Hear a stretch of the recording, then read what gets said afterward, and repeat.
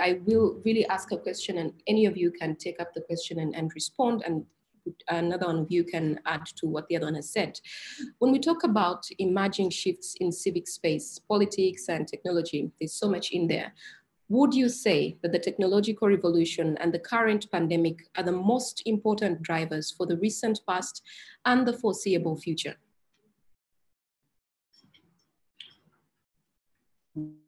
Right, so how does it work? Do I wait for Nanjala? No, you can speak. Hi, Nanjala, can you hear us? She can, and she's smiling at you. Do you want to go first? Sure, I can go first. I think that the pandemic... Well, we can't hear Nanjala's sound on this side. Nanjala, if you could just hold on a bit while we figure that out. Perhaps Dr. Stella, you could go first while we wait for, while Nanjala's sound is sorted. Right, so it's good that I've tested the technology right now. As is clear, it is very empowering. It can also be very disempowering, particularly for those of us who may not necessarily be as tech savvy as many others. I tend to claim the .com age for myself, and very many .comers and millennials say to me, you are too old, you don't belong to us. So just to go back to the question you asked about technology and COVID-19, part of my introduction that you didn't make includes the fact that I'm a political actor right now, based very squarely in the opposition in Uganda as we gear up towards our elections. I position myself very intentionally as an opposition political actor, as an activist doing politics of liberating Uganda from Yoweri Museveni. Having said that, I find that technology for me, as a political actor, among everything else, it has enabled academics, it has enabled civil space, it has enabled all these things. But in terms of politics and where we're going, particularly in dictatorships and countries that don't have as much democracy, in countries where internet freedom has been highly repressed, I'll keep talking, although I don't okay. So I can see myself, guys, you're making progress with technology, and I'll try to think as the technocrats work out what's happening. The ability to create voice has just happened. The ability to visibilize myself, publicity is happening across nations. So we can talk to that. And we're going to need that going forward. Specifically those of us who are in repressive contexts. I want to talk about Uganda, but I'm sure wherever else in Africa we are, someone can speak about repression. And so we celebrate that right now. My picture is there. And it's getting clearer. So voice, visibility are going to be necessitated a lot using technology. COVID-19 is an interesting reality, an interesting phenomenon, because while it's very empowering, sort of in terms of uniting us across the globe, we have a human being, it is also very disempowering at the same time. I think that very similar to technology, COVID-19 is not going anywhere. Very similar to technology, COVID-19 cannot be controlled by particular governments, states, or people. These are very organic, difficult to control entities, I feel. And because of that, they are very empowering. We can use COVID-19 to do so many things because it's not going away. However, I feel that in the same breath, because of the power they have, because of the enabling they give to us as actors, especially those of us who are opposed to repressive governments, that therefore they open up themselves to surveillance and monitoring and penalties. And the world of autocrats particularly is working hard to ensure that they crack down on the many enabling possibilities, on the many steps taken forward, we can take forward using technology and community. Shall I stop there for now? Well, let's check with Nanjala and see if we can actually hear her if she started to speak. Hi, can you hear me now? No, we still cannot hear you. Test, test, 1, 2, 1, 2, test, test. 1, 2, 1, 2. Can you hear me now? No, we still cannot hear you. So the participants that are attending this conversation online can hear you, but the people in the room on this side cannot hear you. But I think we can strain to hear you. For the people that have computers and laptops in the room, let's switch to that. And Nanjala, please proceed. Sure.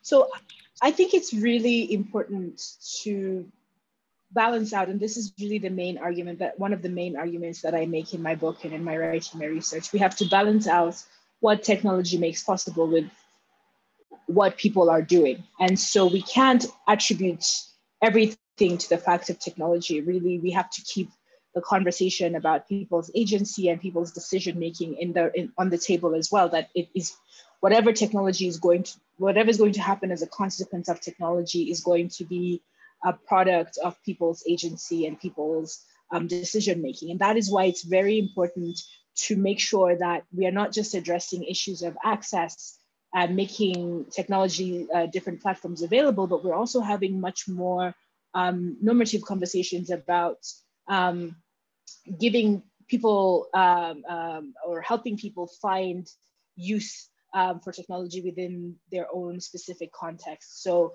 not just having a mobile phone in every hand, which has been the main sort of developmentalist argument about tech, but also to start to think beyond that to what are the political actions that people are taking online, and what are the social consequences that technology has on people's lives.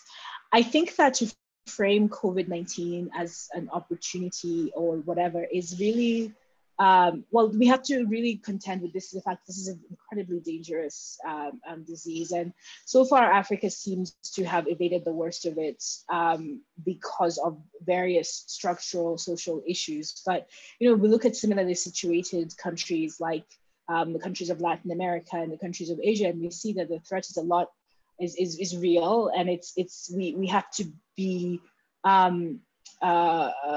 cognizant of the fact that it's going to, should we be exposed to a much more intense outbreak than what many African countries have felt right now, that things could get very bad very quickly. And so in the conversations, as we're talking about what COVID could mean, what COVID could represent, we also have to sort of keep the human cost of it in perspective, that it's a bad thing that is happening in the world right now.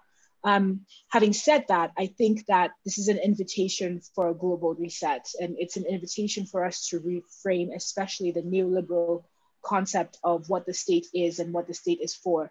I think over the last 20, 25 years, maybe even 30 years, if we go back to structural adjustment, we go back to the way in which the state was unmade, and especially the post-colonial state was unmade and then remade in this neoliberal mold. The cutting of spending on public health, the cutting of spending on public education, the cutting of spending, all of these aggressive cuts in the name of efficiency have left us with states that are much more vulnerable than they should be. And that is the consequence that we're reaping now. The states that are having the hardest time to deal with the COVID pandemic are the ones that have had the most aggressive action against public health, public welfare spending. And so really what is on the table is an opportunity to reimagine what the state can do and what it should be doing for all of us. I think we have to go back to the basics of why we live in societies, why we live in communities. And what COVID is telling us is that if as individuals, we are incredibly vulnerable, but as collectives that are predicated on group welfare and group outcomes and the fact that we all will be better off together. Those are the countries that are doing well. Those are the countries that, the Taiwans, the South Koreas, the New Zealands, the Germanys, the countries that have said, we actually have to invest in public protection. So that's how I would frame the COVID moment is it's an invitation to reset our expectations about what the state is and what the state is for. And I guess that's, to put those two things together, that is what tech is for as well. What tech has done, as Stella was saying, especially in authoritarian contexts, it has allowed people to demand a reset of the relationship between the authoritarian state and the citizen. And we just have to keep the pressure up to make sure that this invitation is taken up properly. Thank you, Nanjala. So I guess we agree that COVID-19 and technological revolution are important drivers for the foreseeable future. Stella hinted on the upcoming election as, and my next question, is in that line. The upcoming election in Uganda is obviously a major event in the country, but it is largely shaped by the pandemic. Many governments have encroached on civic rights in the name of dealing with the pandemic.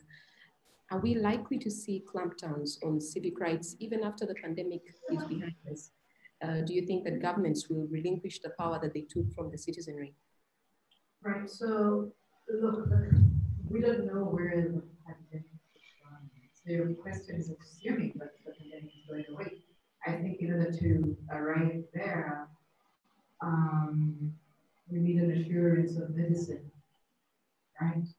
We need an assurance as well of vaccines. So to talk about the post-COVID-19 moment really is again an invitation, not just to us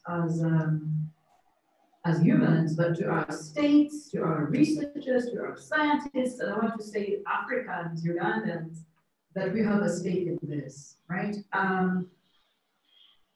For me, COVID-19 has been used repressively, particularly by our institutions of state, such as the Electoral Commission, okay, to issue directives or guidelines, quasi-legal commands, kind of in the name of thou shalt not commit attempted murder, really limiting possibilities for a number of political actors, particularly those opposed to the regime. And this is in the COVID-19 moment. I don't think, because Uganda is going to have, we're going to have our elections in 2021. I know that Tanzania is very close. And about Kenya, I think Kenya is 2022. I'm not sure there'll be a post-COVID moment before our elections in the three biggest African historical countries. And so before we talk about the post-COVID-19 moment, I'd like us to dwell for a while in this historical moment of we are having elections tomorrow. COVID-19 is here. And I think that what the Uganda using the Electoral Commission has done, an incumbent government who has been in power for 35 years, a big problem for me, and many others who feel oppressed merely because of the 35 years and the incumbent president is still protesting. We feel that COVID-19 is being used to restrict further political space, civic space for us to participate. The COVID-19 guidelines that issue so-called scientific elections, because I'm speaking to an audience that's also perhaps outside the Ugandan context, I want to explain very quickly that our COVID-19 guidelines around the election season are forbidding political gatherings of more than 5 people. And so we have to restrict our campaigns to the scientific campaign mode, which is restricted to the use of public media, TV, radio, and social media. Okay, technology like that. However, they go against the very gist of the Constitution, which calls for our regular, free and fair elections that allow citizens to participate in changing governments, right? So before I even leap into the post-COVID-19 moment, I am struggling with this historical moment of we have campaigns today. I'm a political actor who has been forbidden to meet my constituencies. I'm a first-time entrant into the political arena. I haven't been a woman member of parliament. I've been a lecturer, I've been a prisoner, I've been a poetess, a lover, a woman. But I've never really participated in politics, right? And I'm offering myself for the first time. I was looking forward to dancing at the campaign rallies with my blue FDC key, which is the symbol of my party. Unfortunately, I cannot do that. How is an ex-prisoner such as myself, who was released in February of this year, belonging to an opposition party, going to campaign effectively? Stella, before you go on, yes. I noticed that some of the people online say they're straining to hear. Is it possible? And one of them says, is it possible to use computer audio directly as computer audio settings and balance? Stella, if you could connect you to the meeting. And okay, so hi guys, can you hear me? Away from the technology that's disappointing us. I hear myself in your laptop, sorry. But hi guys, can you hear me a little better? Nanjala on your end. Yes, yes. So I will speak into my iPhone, cross my legs and sit back. I don't have to speak into the microphone. So as I was saying in response to Josephine, shall I keep rolling? Okay, can you still hear me? I am bringing the phone nearer to my face. I have been instructed. Is this better, people? Great audio. So I'm about to protest against this hotel because it's really disabling my moment to shine at the FIFA 2020. But I will keep going. I am not yet in protest mode because we have to talk about COVID-19 and how it is for me. Although I said it's a great opportunity, I think right now that the government of Uganda is clamping down on my freedom as a political participant in the opposition. A woman who doesn't have a lot of income because I was in prison not earning for 15 months. And prior to that, because I'm a political agitator, I'm a dissenter, I'm a dissident in this country, I was suspended from my job. Okay. And so how does one even organize fundraising in this moment of COVID-19 when a lot of funds that have been collected in the name of COVID-19 are being used by, oh, she's saying I should not scream too much. No, it's Put fine. It down. Okay, hi guys who are not in Uganda. I have like a million instructions, so I'm working through the put it down. Is this any better, people? Okay, I have thumbs up from Nanjala. Thank you, Nanjala, on my feedback. What was I saying? You're right. This people have been lost your job in prison. Yes, and what was the question? All right, Stella, let me allow Nanjala to weigh in a bit, and then we can get in because most of the questions are related anyway, so we're going to have to come back to it. So Nanjala, do you want to weigh in? Sure. I think I just to build on what I think Stella was heading towards. I think it's far too early to start speaking about a post-COVID moment because what was supposed to be a very short moment is actually threatening to drag out because of the way in which our states have reacted. I think the very first mistake that our states made was that they criminalized. The first mistake that they made is that they criminalized the response to the pandemic. And so, you know, in East Africa, the first thing that the governments did was they started punishing people for having COVID-19, for being exposed to COVID-19, for, you know, even just the getting sick became a criminal penalty. In the first 2 weeks of the lockdown in Kenya, we had the police killing 15 people, mostly poor and working class people. You know, we had one lady who jumped into the river in order to get away from the police. We had a man who was working at a market who was a couple of minutes over the curfew time, and he was shot by the police. And so the criminalization of the pandemic really not only drove people deeper underground, but also created a stigma, an unnecessarily stigma for people who had survived the disease. And so what that did is it drove people underground. And so what could have actually been a very powerful moment to say, well, we're going to have short period of 3 months of intense coordinated action in order to reduce the impact, the long-term, medium-term impact of the disease, instead became a squandered opportunity where the police could show off their new toys and could punish people, you know, for being sick. And I think that's why it becomes very difficult to imagine that there will be a singular post-COVID moment, barring the discovery of a vaccine. And even then, when we think about a vaccine, we have to think about global inequalities. The way in which the vaccine trials are set up at the moment, African countries are providing samples, but we're still at the process where they're having to lobby international organizations to make sure that if a vaccine is developed, it's not going to be hoarded by wealthier countries. It's not going to be hoarded. And these are the structural inequalities that are built into the neoliberal capitalist system that we are living in at the moment. And so again, yeah, I think it's just going to be, I personally, if everything had gone well, my personal opinion was that we were looking at a minimum of 6 months of lockdown.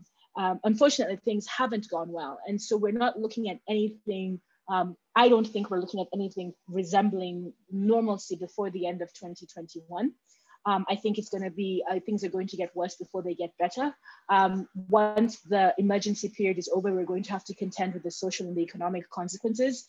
We've been told that, for example, the tourism sector in Kenya has contracted by 91%. We're being told that 1.7 million Kenyans have been made newly unemployed. We have children whose school year, who have only gone this year, have only been in school for 2.5 months. The entire school year has been canceled. Universities have been closed. And so all of that is going to have consequences. Food production consequences is going to have social, we have a spike in teenage pregnancies because of the number of young girls who have been pulled from school, who are now vulnerable to sexual assault from family members in their homes, being exposed to all kinds of violence in their homes because they were safer in school. And so all of these things are going to have consequences. And I don't think there's going to be a post-COVID moment before 2021. And so what that means to me is that we then have to mitigate the impact for the people for the next coming months. It has to be about disaster management and controlling the extreme impacts of the pandemic. And I think what really, as an East African citizen, I think what really frightens me is that there is no leadership in this region. There is no one who is in government who is demonstrating the kind of empathetic, inclusive, forward-thinking leadership that we need. And Stella was talking about how we're all in campaign mode. I mean, Kenya is permanently and perpetually in campaign mode. We are not seeing anybody in Kenya sort of standing up and saying, well, why don't we put aside campaign politics and electoral politics and focus on navigating this pandemic? Even in the pandemic, even with the pandemic, we've had leaders having political rallies, gathering people in violation of the social distancing rules, the same rules that poor people have been killed for. So yeah, I think we're in, unfortunately, and it sounds very dire, but I think it's just realistic. I think things are going to get more difficult before they get better. And I think the best we can do is to try and inculcate more empathy and more kindness in the way in which our societies are governed, and choose leaders who have demonstrated a pattern of empathy and kindness and inclusivity, because we're going to need those things in the near future. We're going to need those things more than ever. All right, thank you, Nanjala. When Nanjala is describing Kenya, it feels a lot like home. So I'm not sure if she is behind a bookshelf somewhere in Uganda, or if... Well, it's an East African problem. I think all of the countries in East Africa, I think we're in a tough place. I think we have made some choices, some political choices over the last 10 years, and we are, the storm is coming. When we speak about technology and we link it to politics, can it improve our politics? Can we reach more people now with important information? For example, Stella, the things you were speaking about, will it be possible for political candidates who do not have a lot of cash to reach many people? Thinking about this election that we're getting into, that we are into actually. So do I speak here?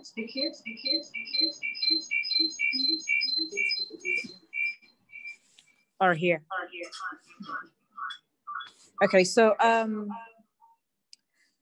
technology for me, as a privileged woman who knows how to use the computer and to type, how to write in English, I can afford data when I can.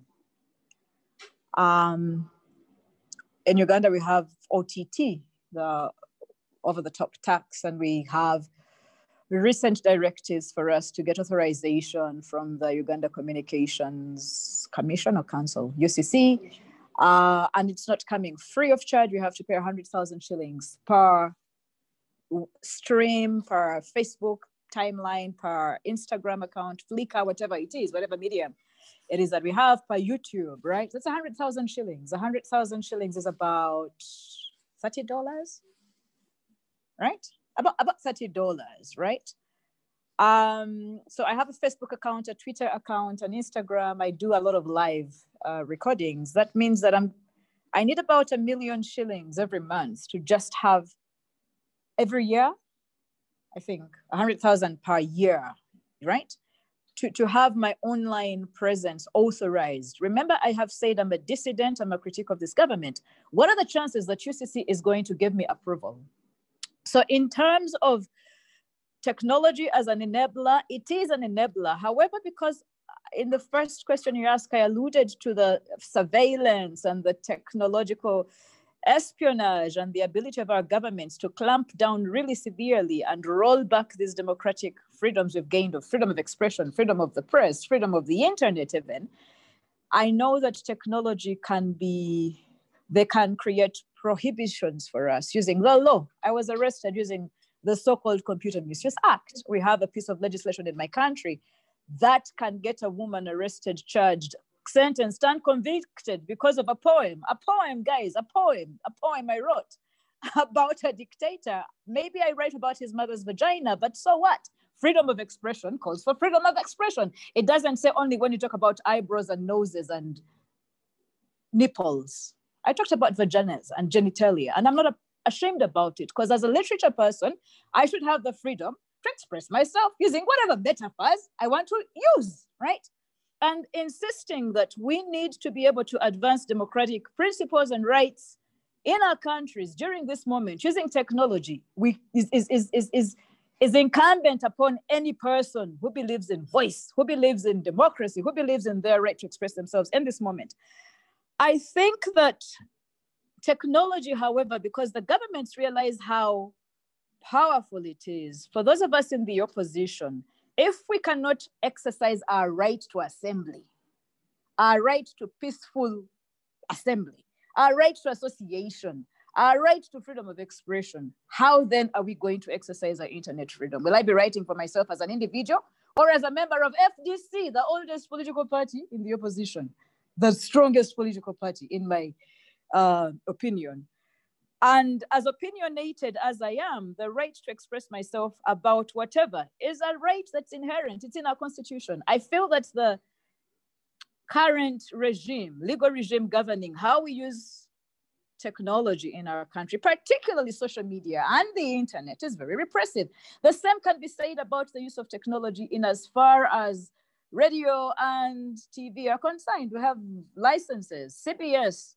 I'm a Muganda, I subscribe to the Uganda Kingdom as much as I'm a Ugandan. CBS has had its license revoked for a long time. So what's the point of having technology when a government can use one penalty and take away your license? In terms of reaching the masses, because I think one of the things that the internet and technology have enabled is the ability for us to enter space democratically. Those of us who previously did not have a voice could not reach particular audiences. However, lack of finance, COVID-19, we are poor. We haven't been working, okay? Who affords the cost of operating online? Even just having data, I work in terms of MBs. I used to work in terms of GB. I've been reduced to MBs, right? And Pakalast, if you know those packages, right? And these are the realities of the Kampala woman member of parliament, contestant. What about the realities of the people I want to reach in Katanga, in those slums in Kampala, who are my voters? What is their reality in terms of the technology of electricity? How many of them can afford Yaka? Okay, and these are facts we talk about all the time.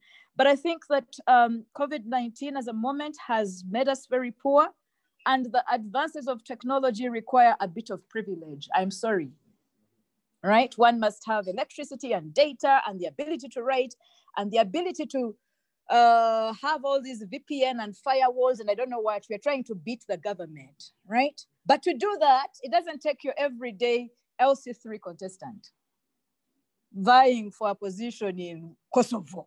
Kosovo is one of the areas in Kampala, not the other Kosovo some of you may be thinking about. And so I think that the realities of class, the realities of privilege and underprivilege, the realities of government repression, the realities of just trying to survive beyond finding food may make technological advances and their possibilities not as empowering as they would otherwise have been. The last thing perhaps I want to talk about is the penalties and reprisals that can come to one because of taking advantage of the availing of technology. As you said, I was arrested twice. Why was I arrested? Because of a poem and a Facebook post on social media using technology. I was sleeping in my bed. I usually post when I'm on my bed, lying on my back, legs up, my pillow stretched out, typing. Okay? It was, well, amen, hallelujah. But what I mean is a very simple moment becomes an international crisis. And this poor woman is shamed using the enabling of technology. My moment in court when I protest and I throw off my clothes and I throw off my bra and I raise my middle fingers is captured with technology of the prison and spread around the whole world, right? And so there's a cost to pay sometimes.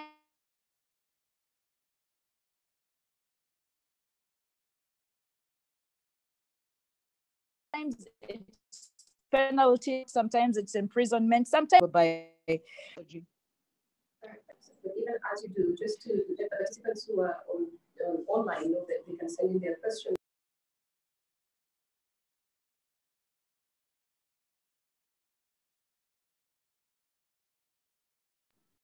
Nanjala, would you like to weigh in on what Stella just said? And the participants online, just send your comments or your questions in the chat box and we'll post them to them later on.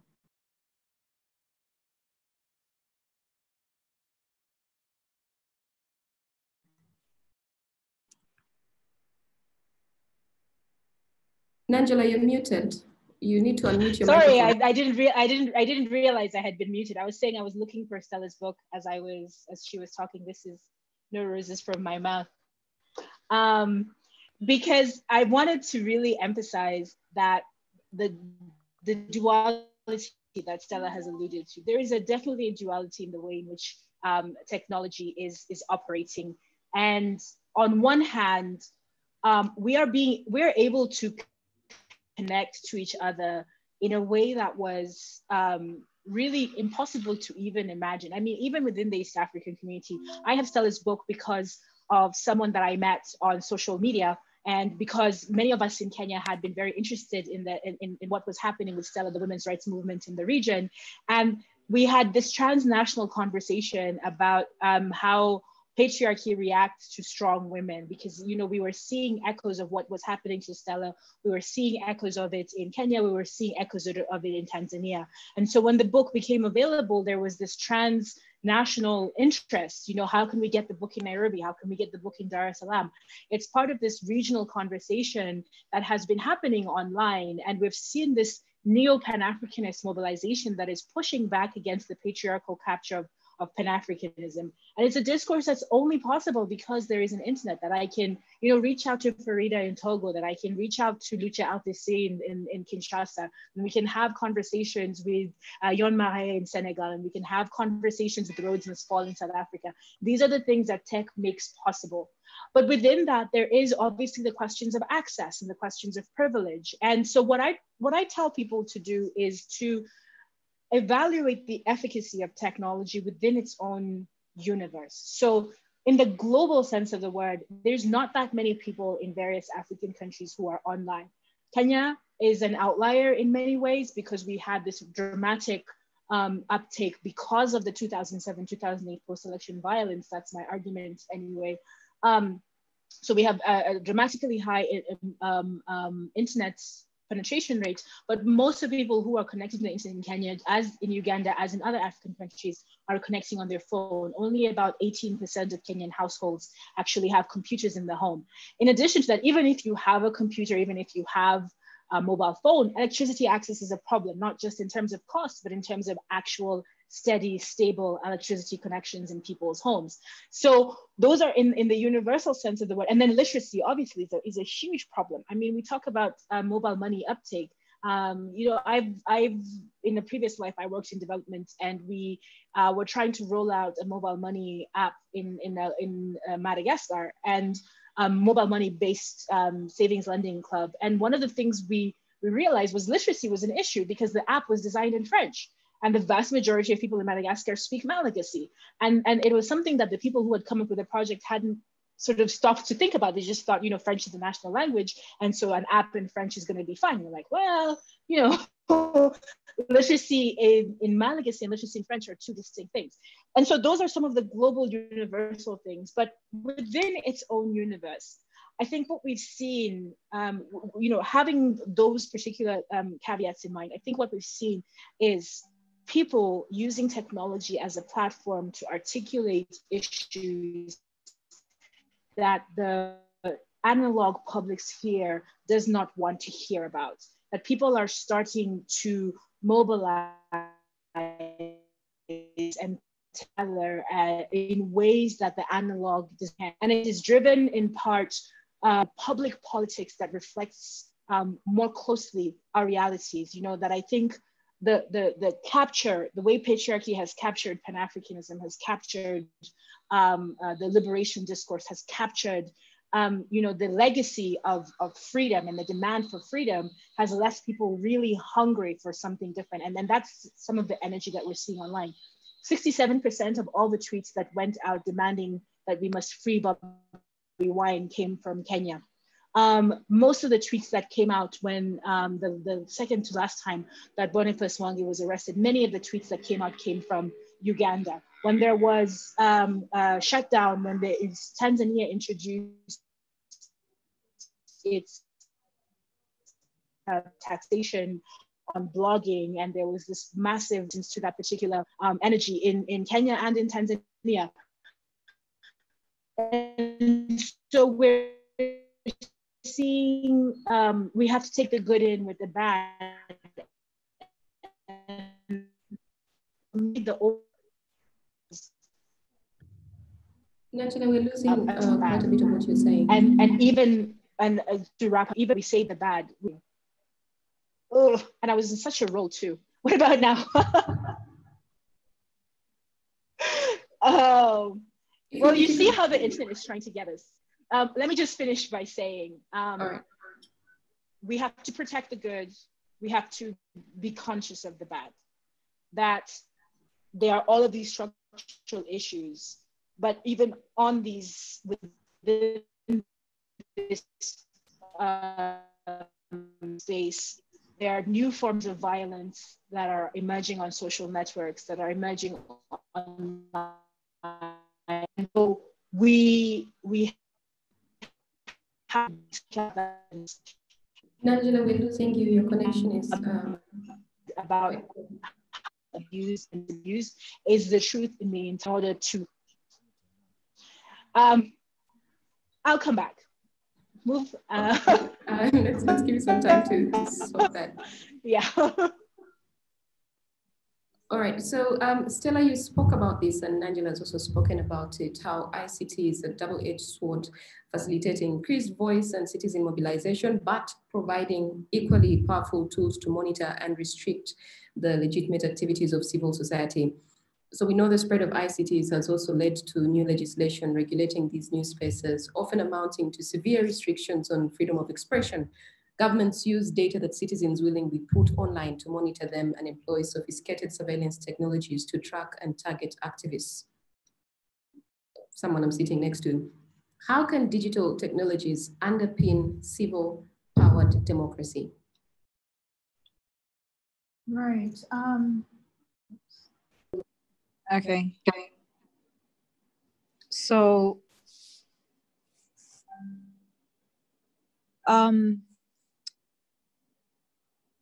the legislation exists, right? But one of the things I want to say to preface that argument is the fact that a lot of our African parliaments, our legislatures, are just running hard to catch up with the fast evolving pace of technology. We don't have, as much as there is repressive legislation that's coming on board, such as the Computer Misuse Act, which was 20, I've forgotten the year, but I was arrested in 2017 using that law, so it must be prior to 2017. There are also all these financial monitoring, electronic transfer of funds legislations in Uganda that are really targeting money laundering, particularly money coming from foreign bilateral partners, but also foreign countries, individuals sending remittances, particularly to those of us in the opposition. So there is some legislation, but I don't think that our parliaments, our legislatures have caught up fast enough. And so there's a space. There's a space that allows us, first of all, as civic participants, as political actors, as democratic agents, to participate in advocating for legislation that does not just repress us, but instead empowers us. And so it's election time, people. First of all, I keep telling, well, it's kind of a bit late for Uganda, but as I have a call on progressive Ugandans and now Kenyans and Tanzanians to participate in the elections and get enough digital rights allies in our parliament, such that when these legislations get to be passed or discussed or debated or reviewed, or amendment bills get to be tabled on that table, there are voices representing those of us who believe in digital freedom in our countries. That's one beginning place. That yes, there is repressive legislation, but it is not yet saturating the entirety of the rights we have. They are not repressing us as much as they could have. And that's dangerous to say, because it's also awakening those who make legislation to block our voices and restrict our technological advances, that, hey, there's a lot of work to do. And so I'm saying, let's not cry because the legislation is all bad out there. There are possibilities for us to also introduce amendment bills. I have taken the Computer Misuse Act to the Constitutional Court of Uganda for interpretation, right? And I'm waiting for the Constitutional Court to give a feedback. I know that the Uganda Law Society has petitioned, was it the Constitutional Court against the Computer Misuse Act, for example. And so things, we can start working against that repressive legislation. So your question really, for me, I had to preface my response in terms of saying, although the legislation is bad, it is not as bad as it could be.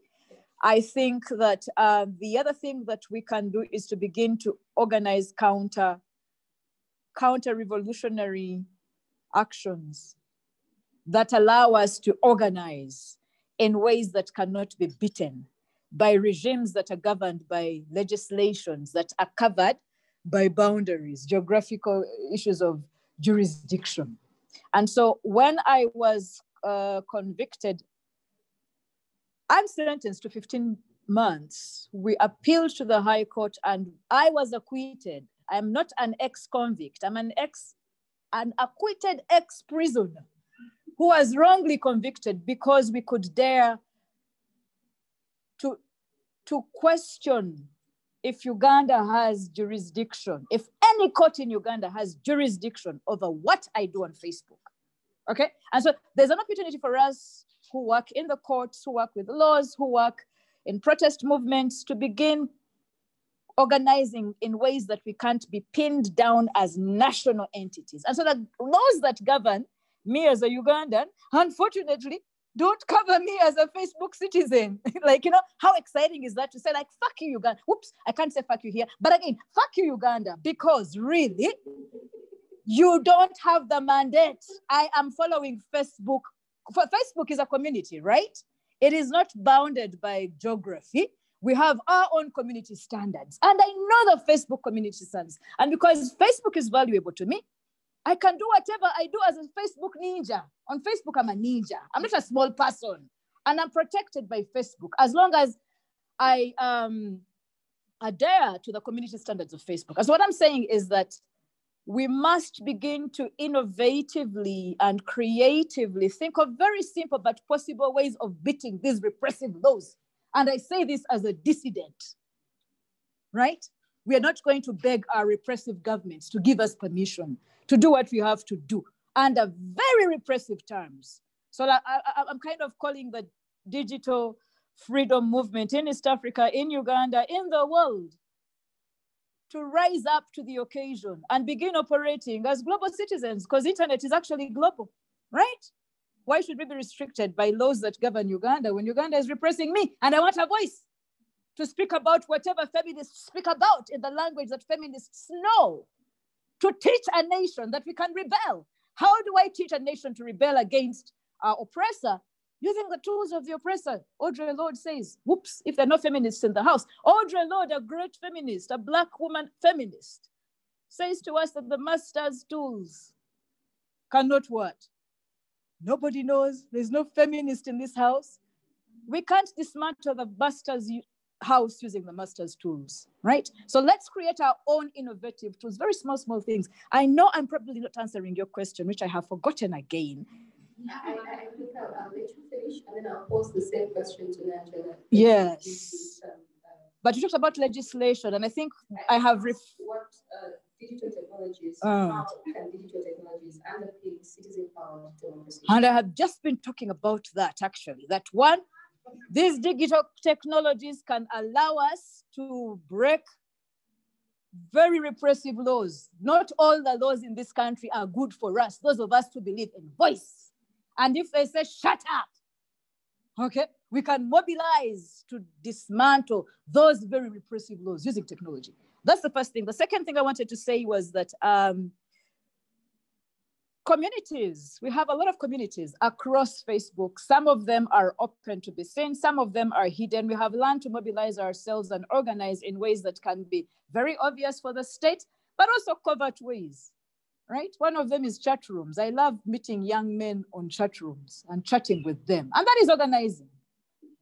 Because a woman such as myself, who is running for office, is not allowed to sit around, hang around and chat with young men about the muscles on their bodies, but it's my right as a Ugandan if I want to do that, for example. Very trivial issue, but important for my sensibility and sanity as a feminist who doesn't get enough access to enough men who are willing to hit on me, right?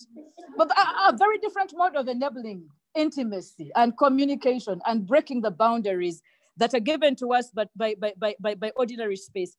And so I think that yes, there are rules, but we should find ways as political actors to beat these rules if they don't work for us, as we slowly begin to organize camps around not just Free Stella Nyanzi or Men Are Trash, but also break the Computer Misuse Act, for example, or break the article that the UCC directives. I'd like us to be able to organize around don't pay 100,000 shillings to UCC. Such a hashtag would allow us to organize, right?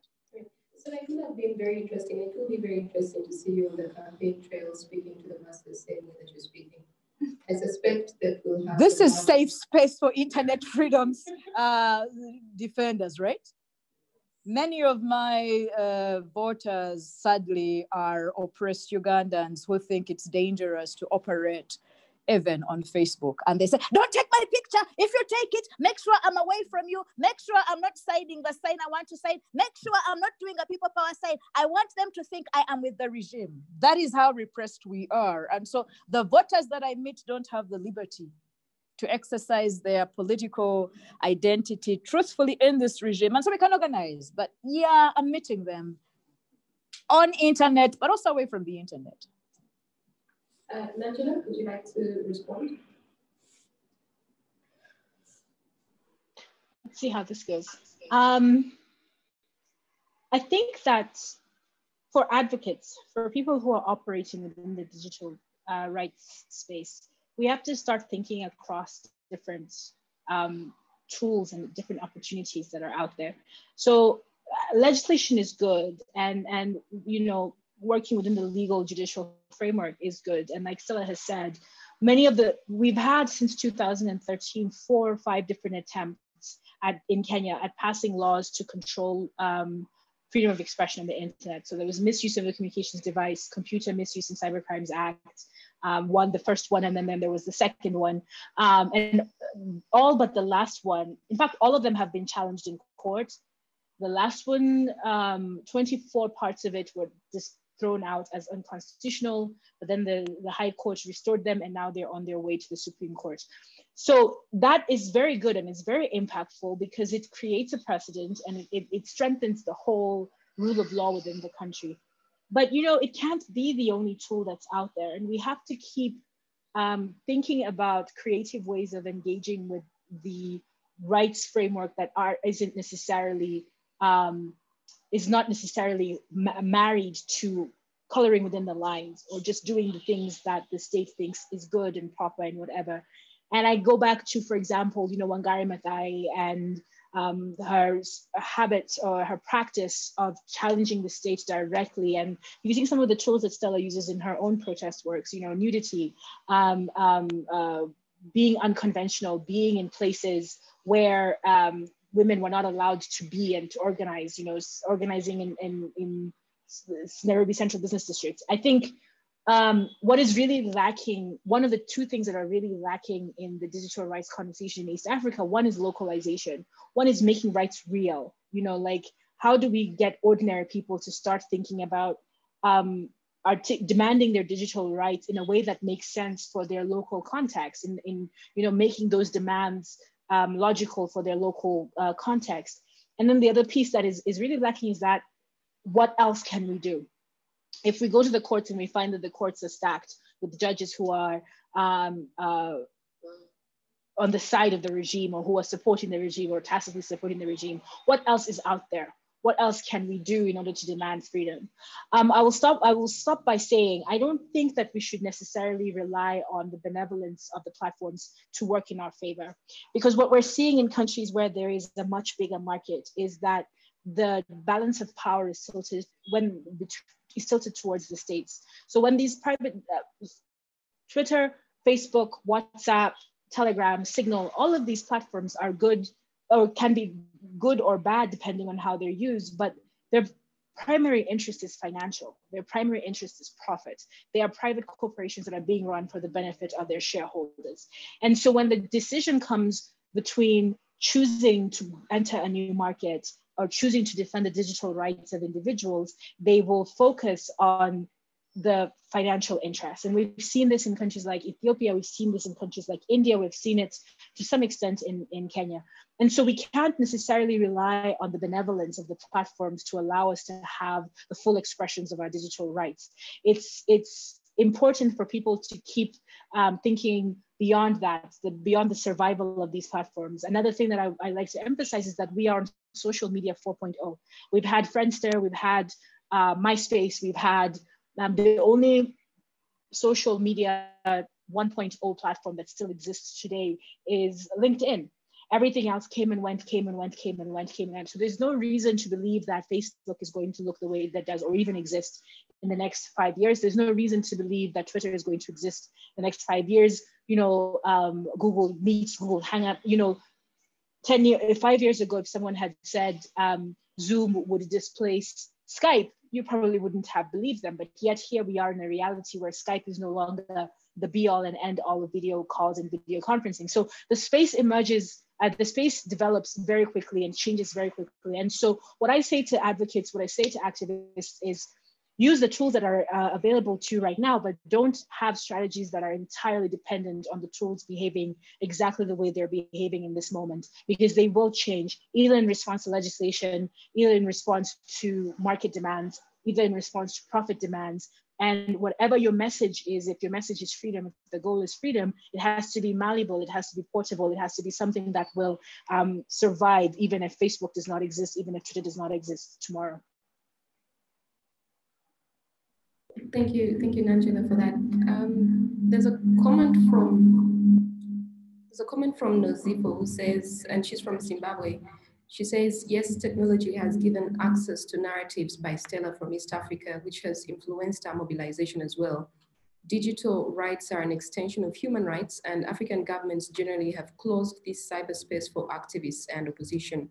We need to invest in Pan-Africanism technologies that will resonate with us, delivered in our languages, as literacy plays a role and will grow our GDP.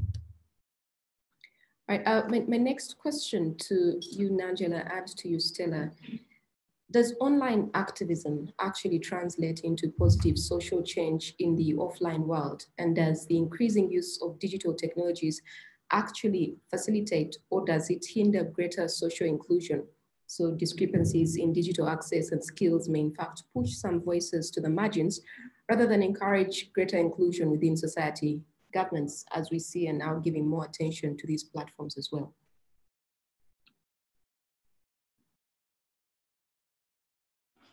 Right, so shall I go first? Oh, Nanjala, you want to go? Yeah, sure. I think because it builds on what I was saying just now, I think that I'm really inspired by, there's a young man in Cameroon who's trying to build an African-facing social networking platform, and it's really taking off in Cameroon, and they're trying to build something that is much more reflective and responsive to our political needs. I think that it's really fantastic. You know, people often want social media, digital activism to do things that it's not necessarily attuned to. And this is one of the points that I emphasize in my book. I think that we have to look at where social media or digital activism is operating on kind of like, I guess, a fair playing field. So social media is really important, and these digital conversations are really important for shifting discourses, for shifting narratives, for changing the way people think about ideas. A really good example of this is how many people have been advocating around police brutality. 5 years ago, 10 years ago, when the police killed a person, they would go to the media in Kenya, and they would go to the media and they would say to the media, he was a thug. And then they would say, and the media would report that verbatim, not question it, not query it. And so the narrative was always that if someone was killed in a police-involved shooting, that person was a criminal.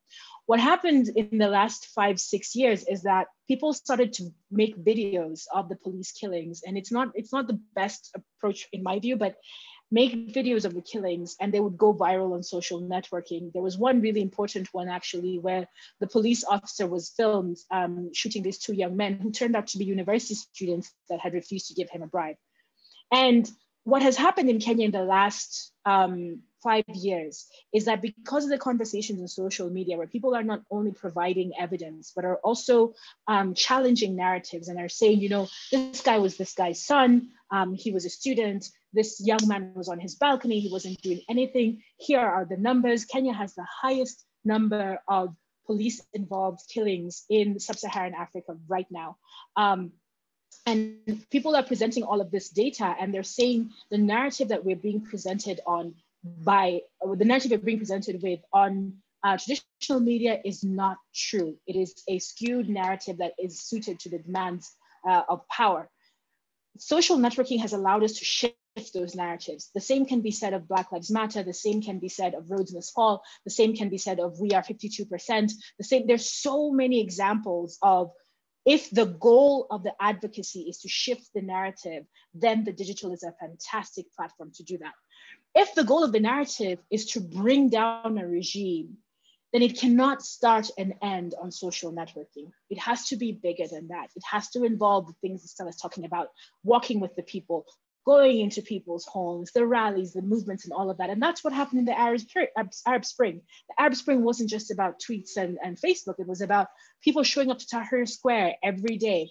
And you know, a great example of this is what happened in Sudan, because in Sudan, people showed up to protest every day for almost 8 months in cities all across the country. And there was a massive online mobilization to amplify what was happening within the country, to make sure the diaspora was involved, but also to make sure that people in other African countries and other parts of the world were aware of what was happening in Sudan, which because of the sanctions, isn't very well connected to the outside world. Because of this government believing this idea that it was just a social media protest, they switched off the internet, and they thought if the internet shut down, there would be no protest. So how did Sudan manage to gather 1.5 million people in Khartoum to protest the regime during an internet shutdown? It's because they also had all of these analog strategies, the civil, what are they called? The neighborhood committees, where people were organized in neighborhood cells. They had people who would get on a bus and who would, you know, deliver a message of protest and revolution, get to the end of the bus line, get off the bus, get on another bus, go back in the other direction. And they had this massive mobilization on June 4th to protest the regime that didn't have internet. You know, so to me, I always use that as an example of, if the goal is much deeper than is bigger than shifting a narrative, than influencing the conversation, the digital can only be one of many tools that the activist uses. And it will deepen the impact of those other tools if it's used in complement to those other tools. And we must always remember that we are in an era of internet shutdowns. We are in an era of social networking shutdowns. We're in an era where the mobile phone companies are in bed with the governments. And if the UCC tells MTN switch off the internet, they will switch off the internet, even though they were taken to court. Access Now, I think, won that case. So we have to keep things in perspective. Overall, that's what I would say is it has to be one of. It cannot be the only tool. It has to be one of the many tools that the activist, the advocate is using and complement to each other in order to advance the social change. All right. Thank you for that, Nanjala. Stella, do you want to weigh? Sure. So your question was about possible positive changes arising out of the internet. And I want to give two quick examples that, and I think I agree with Nanjala that when I use the internet when I want to speak to privileged people, be it class or able-bodied young men or whatever, that I think that the internet speaks particularly to a specific privileged class of people, right? So that also addresses who is excluded. I think you asked about exclusion in part B of your question. But I want to give two quick examples. One is the Pads for Girls campaign that I mobilized in 2017 in response to a failed promise of sanitary pads by Yoweri Museveni.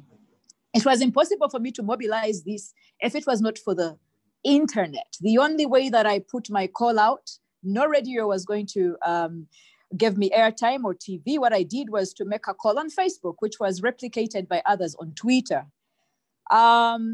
And we collected a lot of money, a lot of sanitary pads, and we went to very many schools. And so a very simple example of a woman crazy enough to say, how can the government use menstrual blood of girls who can't afford sanitary pads to get votes? And then we do nothing when he says, actually, he sent his wife to Parliament to say there's no money for sanitary pads.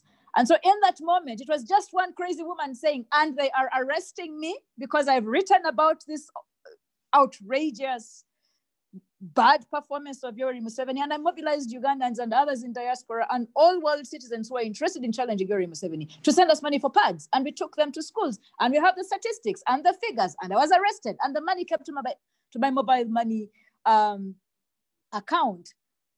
Did that change anything? I have been told, so you gave a few sanitary pads to a few girls who are poor. What about all the others? You didn't. And I was like, that was not the point of what I did. The point of what I did was to show that we can challenge a dictator in his own territory using these tools, okay? And I think it has empowered a whole menstrual sanitary movement in Uganda. I know there are people who are producing reusable pads and distributing them and doing everything else that they said I failed to do. But the moment was captured, and we did stuff against the government, and we visibilized the issue, right? And I think many women celebrate that. They may say Stella Nyanzi is vulgar and nude and whatever else they say, insane as well, but she did something with menstruation, speaking power to a patriarch who has guns. The second quick example I want to give, I want to thank Nanjala and the lady from Zimbabwe for talking about my book. The only way I could take my poems out of prison, because all those 160 poems are the remnants of about 600 poems written in prison. 2/3 were confiscated and burnt. The only way we could tell the prison authority, I am writing. I was arrested because of one poem, and I'm writing many more. Come and arrest me again and again when I'm already in your prison cells, was when my 45th birthday arrived, and a group of friends, I don't even know the majority, took to the internet and says, Stella is 45 years old. She's in prison. Let us share her 45 poems. And they went viral. And the world was looking for me about my poems. And the people in prison were like, how is she beating the system? Using the internet, really? Because I'm a prisoner. How are these poems getting out of prison? How are they? And so very positive, but simple ways, simple changes. The last example perhaps I will give is about George Floyd. We know about the anti-police brutality, Black Lives Matter movement, right? I have friends in my village in Kalinga, in Masaka, who understand what police brutality is, but don't understand the Black Lives Matter movement, right? And so I go to the village and we're talking Black Lives Matter, and my boys are saying Wakanda forever, and they're doing all these things. And the village comrades are like, huh? George Floyd, huh? And so I want to talk about exclusion. And then I say to them, police brutality is real. You know my friend Nalongo Nana, she's seated right there. She was beaten up by the police when she was pregnant and she almost lost her baby. She was beaten up by police who took her from Naguru headquarters and she was protesting against the arrest of Bobby Wine. Do we understand Nalongo Nana? And they said, hey, do we understand police brutality? Hey, is it necessary? Yes, Cheta, Gisa, it is necessary to take action. And so the vast majority of villagers, similar to my comrades in my village, Kalinga, are excluded from the entire Black Lives Matter movement. And yet they are our comrades and compatriots. And so in terms of answering the second question about exclusion, Black Lives Matter did a lot of things in terms of, first of all, it's a wave. This wave against police brutality, it's not a one-time thing. George Floyd kind of highlighted a new wave, right? And it went down, and there were waves, and they're going to go down. But what it did was to unite Africa with America and Europe and China and wherever else. And we saw those protests happening. Even in our backyard in Uganda, people were arrested, right? What it did not do was to include, again, the rural, the poor, the uneducated who need a Nalongo Nana to be able to tap into this narrative and share the sentiment and perhaps take action. So in terms of exclusion, I want to say that the social media, I think Nanjala said, if it's about changing a narrative, that's an important point. But I think the other point is who cannot afford to be invited to that table, right? Who cannot afford? Those of us who speak English sit around thinking our English speaking asses represent the entirety of Uganda or East Africa. Oh, we don't. Okay? And so people who understand Nalongo Nana don't understand George Floyd and are excluded, the rural, and many times women. It's women and girls, not so much boys and men, right? And so there's a gender element, there's a patriarchal element to the exclusion, as well as class. The other people I want to talk about are those of us who refuse to praise dictators. We are excluded from the narrative, and we have to create safe spaces where we can speak. Otherwise, it's dangerous even to invite us into your so-called safe spaces. We make them unsafe. I have had people saying, Stella, Nyanzi is going. Are you sure you're safe? When I'm invited to your TV stations, Stella is coming. Won't the police come? Like, fuck you guys. Like, respectfully. No, not funny, not funny, not funny. Like, very painful. The idea that we've created spaces that are democratic, and yet we are excluding our own soldiers must be put out there and combated. And so in terms of exclusion, again, I think that those of us who want to operate away from repressive state machinery, I want to thank Nanjala for highlighting the Africa-based website. I hope it is not controlled by our governments, right? I hope it's not like VPN, because VPN, I don't get VPN quite well. I was shut out of my Facebook timeline during the 2011 elections, and I couldn't report the violations that were happening at my polling station. So I hope that this thing that we are creating as Africans cannot be touched by Yoweri Museveni or Uhuru Kenyatta or Magufuli, but that it's an independent space that allows us to network and yet remain autonomous from the restrictions of our governments.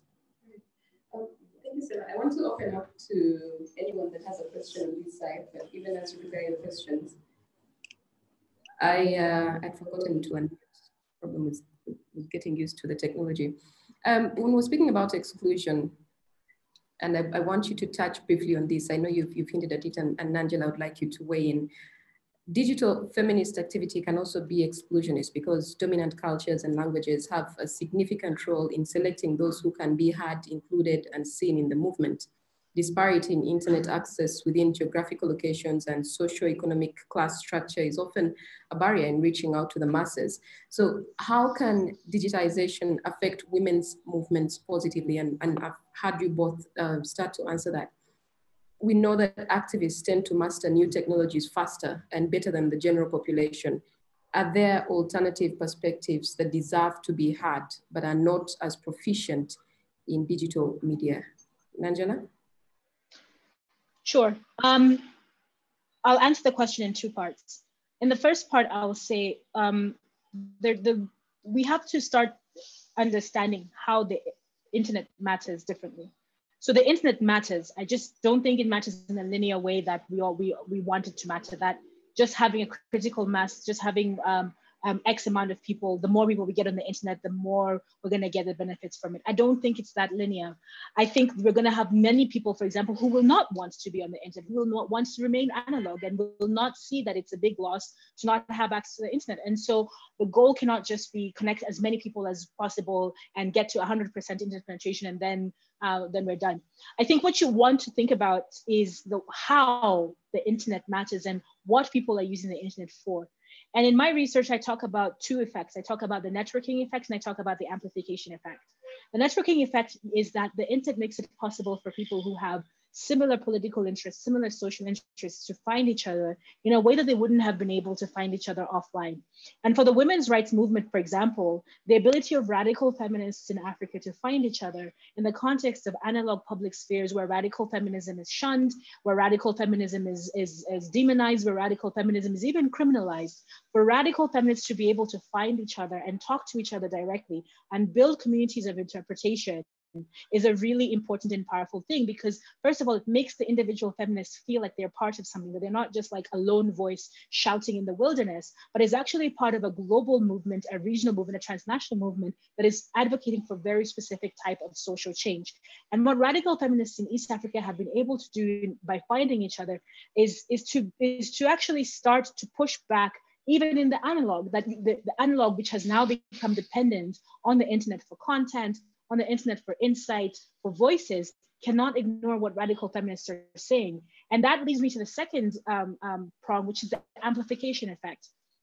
The amplification effect means that even if you have 100,000 people on Twitter, for example, those 100,000 people, because the radio station, the TV stations, and the newspapers are dependent on the conversations that are happening on Twitter in order to fill their pages or to fill their airwaves, that conversation then gets picked up and then gets transmitted into all of the households that don't have internet access. And this is exactly what's happening in East Africa. So if you look at Twitter, for example, there are only about 1 million Twitter accounts in Kenya, and Kenya has 47 million people. So 1 million out of 47 million, that might not seem like such a big deal.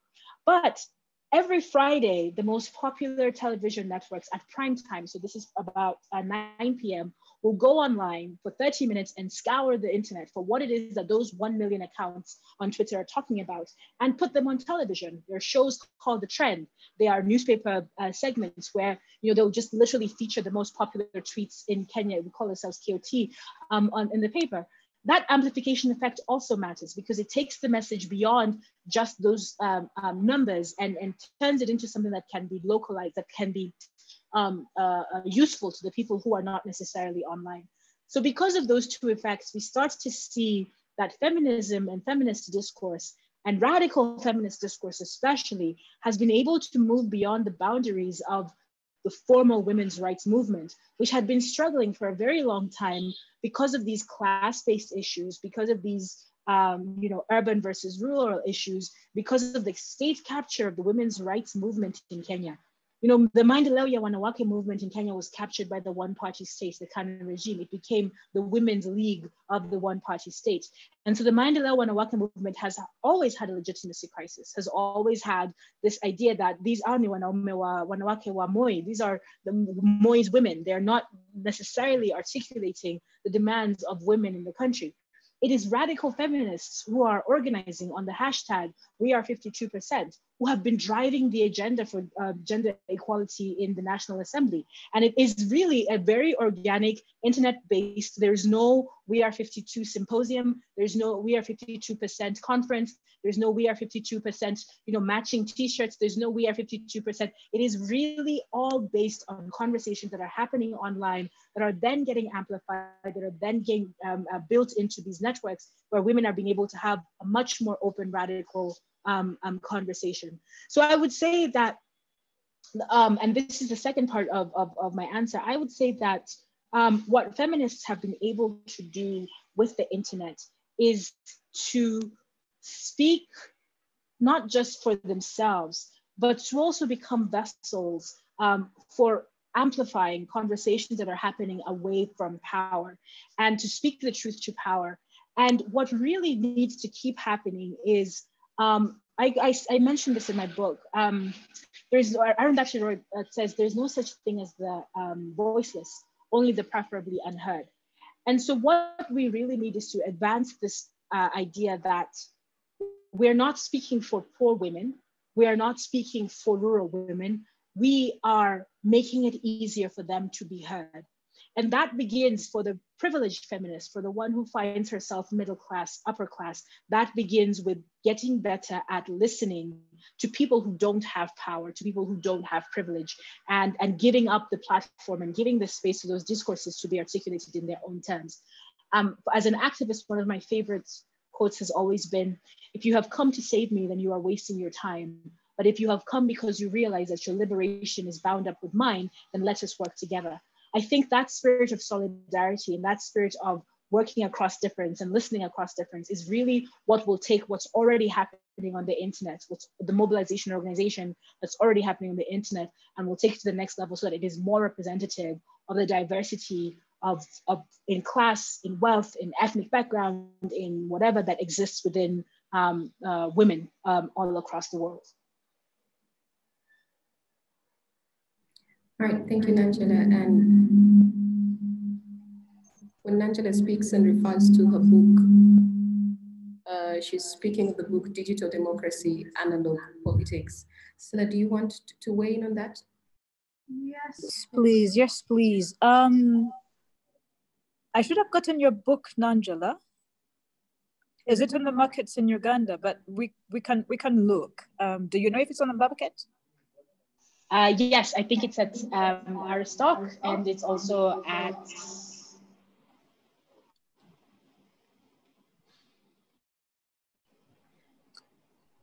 Sorry, somebody muted you, but okay, we shall be looking for the book because I think it's important. It speaks a lot to our current. Okay, don't mute me. Don't mute me. Unmute me. Unmute me. Who is muting me? Okay, I'm unmuted now. I think I muted myself. Sorry. Yes, so I want to weigh in and just add two small points. I think for me that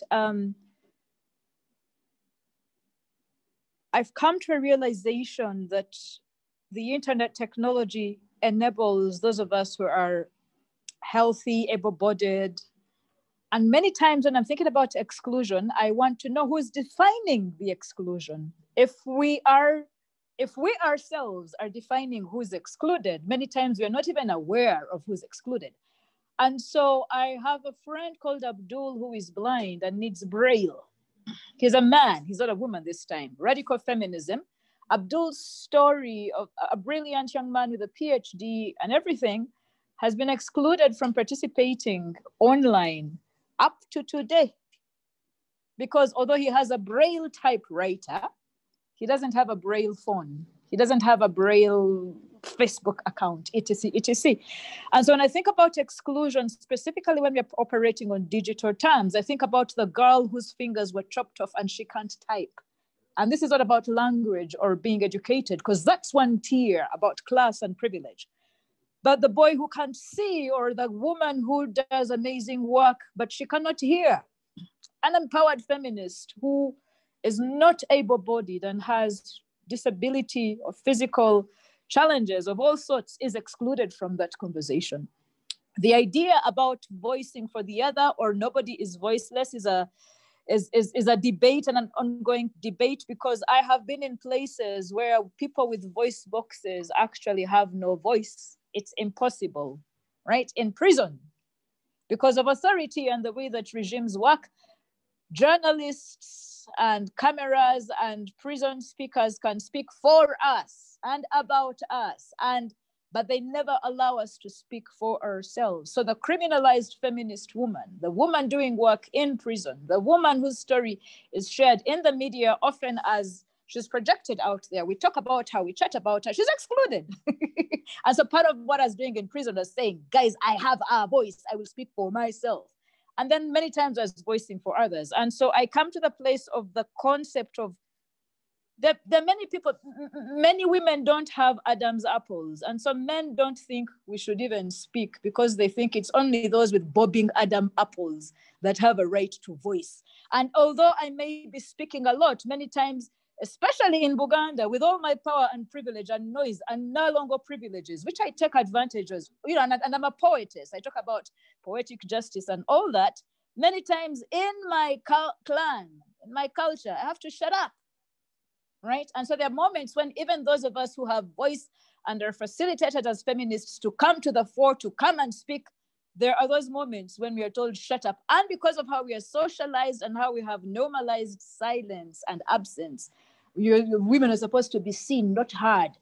We dumb ourselves down and we do nothing. I wanted to talk about brilliant feminists, women selling in the markets, women getting small credit schemes and roasting plantain gonja or cassava or maize or whatever. Those women were excluded during COVID-19 times when technological advances were made, and UN Women, for example, gave a lot of funds to Eat Red, Uber, you know, Uber, and Safe Border, and all those gadgets. There are very many feminists who can offer transport, but because she has a driving permit, but she really can't type and do all those things we do online, she's excluded. And so I'm saying Eat Red, e-voice, e-tax, mobile money even, right? Well, mobile money, not so much, tend to exclude a number of feminists who are doing brilliant feminist work, market traders. I've been in the markets looking for bots. The most amazing feminist people I've seen doing a different sort of feminism. And I think they have been left out. The other type of people I want to see included much more are norm breakers. I'm a norm breaker. I've been called promiscuous, I've been called profane, I've been called obscene, I've been called insane, I've been called mentally ill. People need to come to the conversation, whether they are perceived as mentally ill or whether they're really mentally ill, right? I think we have to bring them in because often those of us who are called insane, mad, lunatic are people who are norm breakers. And because we are even breaking the norms of how we organize, many feminists can't do Stella Nyanzi. They don't know how to deal with me. They can't deal with my nipples or my buttocks because I'll put them on the front line. And then the feminists who are Christian are like, yeah. Okay, so when does inclusion become inclusion? And when are the boundaries of exclusion met? And so all I'm saying is often those of us who are included are very normative. We play along with the rules, okay? And those who are excluded are at the apex, excellent, brilliant minds like myself. Or those at the bottom of the rank, sometimes because of physical disability or challenge, sometimes because of capital, sometimes because of social capital, sometimes because of crime. But all these are feminists who must come to the table. I will shut up for now. Thank you, Stella, for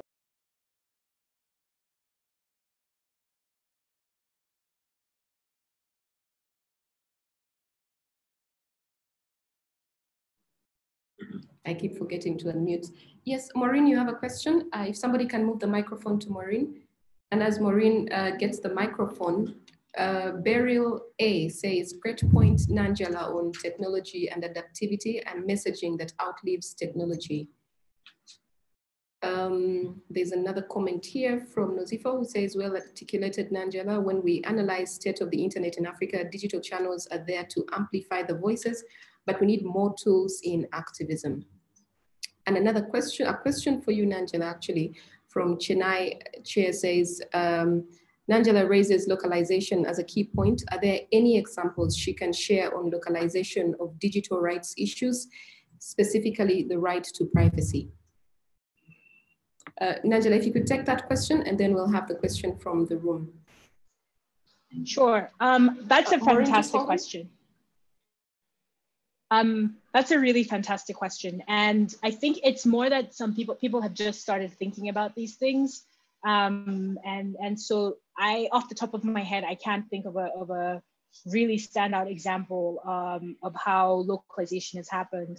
I'll say that one of the things that has been really tremendous to watch in Kenya, for example, is that the digital rights conversation in Kenya is not being led by foreign nonprofits. It's not being led by big multilateral NGOs. It's being led by local organizations. And I think it's the same in Uganda. It's really people and particularly young people who have noticed that their digital lives were not being comprehended in the traditional rights conversation. And so it's not the big amnesties and it's not the big human rights watches and all of those organizations that are leading this conversation. But in Kenya, for example, it's the Bloggers Association of Kenya that has been at the forefront of all of these litigations and trying to have a conversation around digital rights that begins with what are your rights vis-a-vis the Kenyan government, not necessarily what is coming from the States or what is coming from other parts of the world. And so I think we're going to see a lot more conversations around this. I think we're going to see a lot more drive in the next couple of years.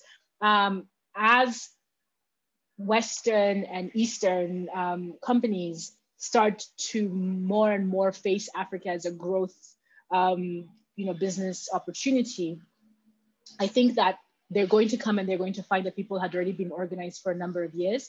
And I think what's already happening is they're being forced to meet people where they are, and they're being forced to respond to the structures that are already in place. So, Mark Zuckerberg can't just fly into Kenya and meet with the cabinet secretary and leave. He has to also make time to come and meet with Kenyan developers and make time to come and meet with Kenyan activists.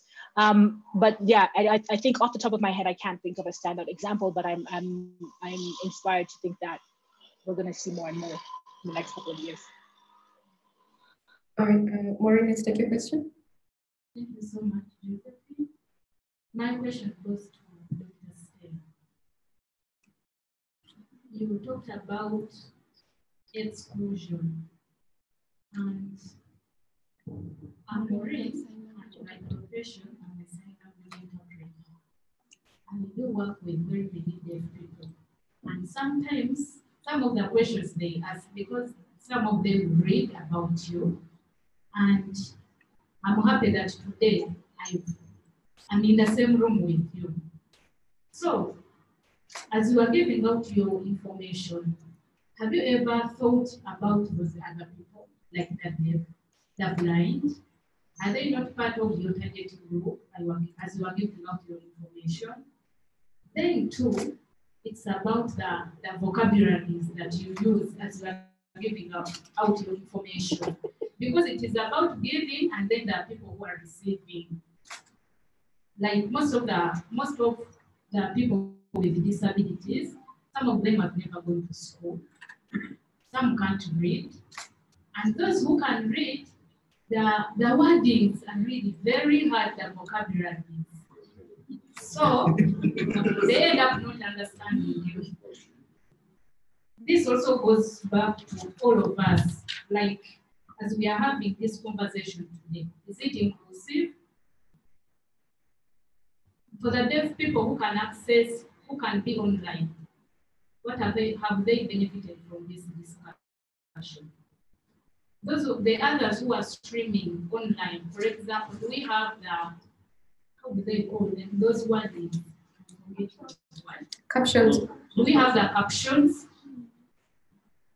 So inclusion begins with us. As you are doing something, as you are giving out information, please first think about the other people who cannot hear, who cannot see. That is my comment. Thank you.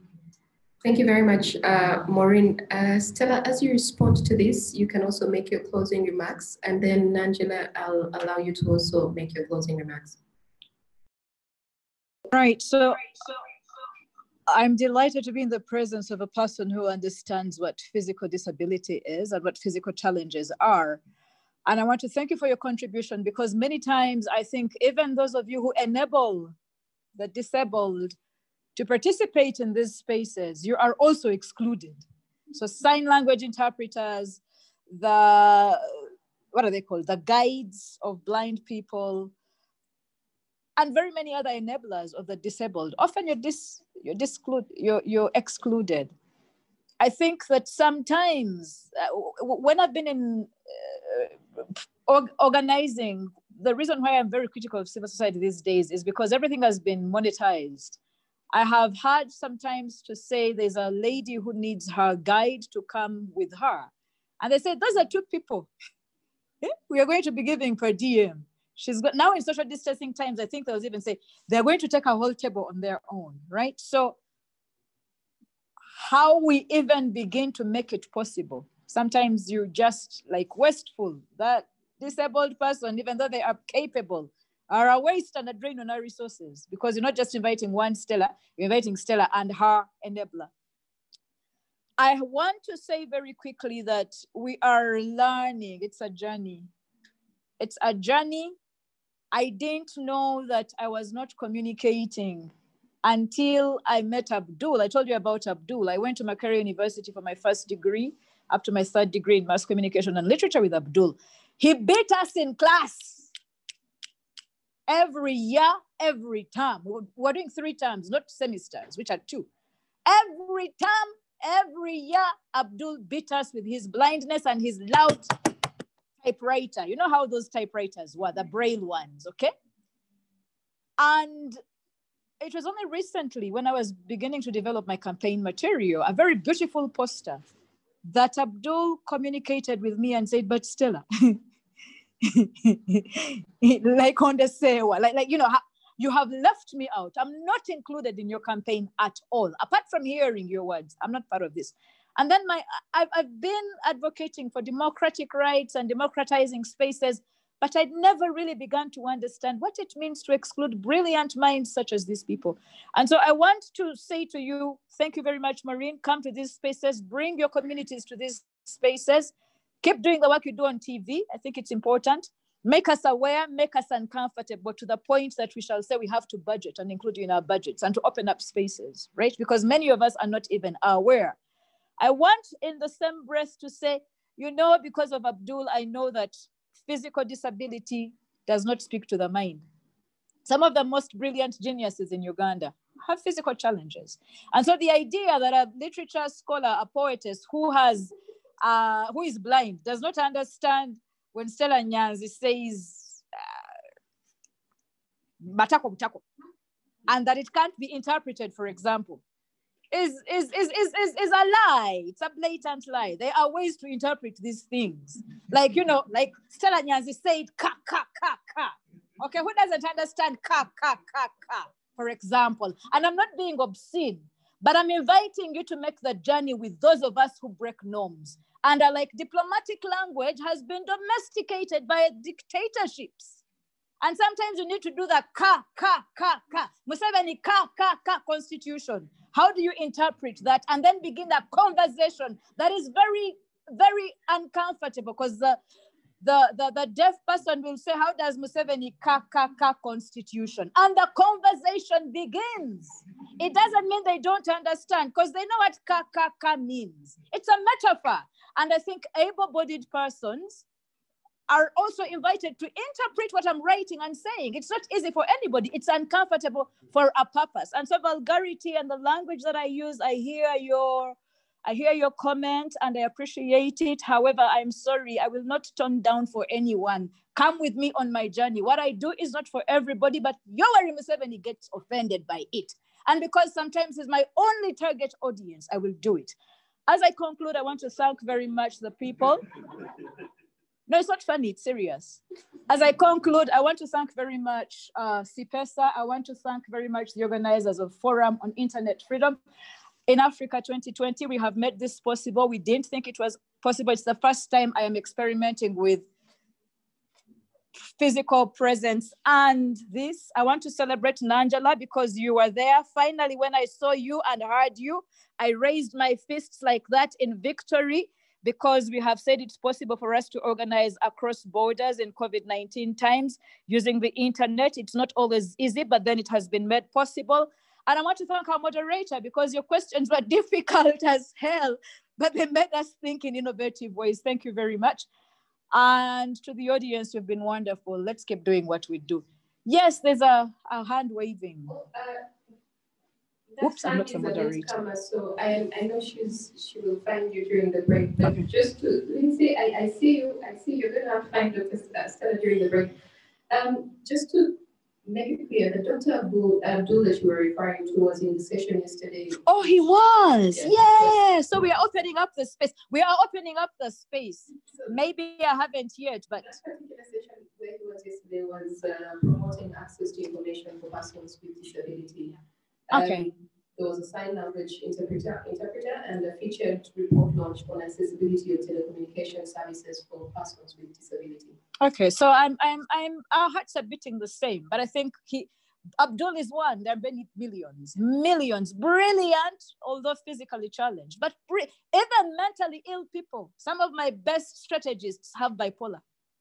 I have been called mentally ill, and that threw me with mentally ill fraternity in Uganda, and they have amazing ideas. They just sit there, and when the drugs are not doing things to them, amazing ideas, as well as the absurd come along, but amazing ideas. So we should not even leave out those who we think don't have anything to contribute. Thank you very much, Dr. Thank you very much. All this info for, your brain is simply amazing. We cannot say thank you now. Nanjala, do you want to make your closing remarks? Sure.